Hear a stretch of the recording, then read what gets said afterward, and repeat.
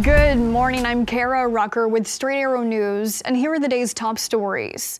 A special master has been appointed to review documents seized by the FBI at former President Trump's Mar-a-Lago residence last month.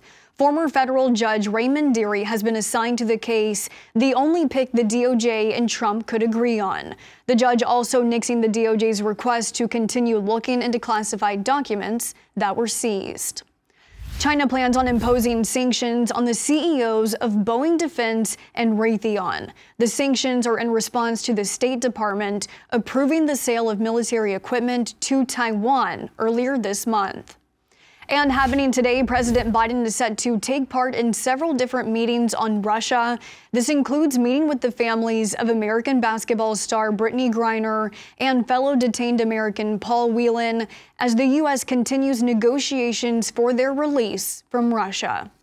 Biden is also set to meet with South Africa's president. Russia's invasion of Ukraine is likely a talking point. South Africa is one of a relatively small number of countries who have remained neutral on the ongoing war.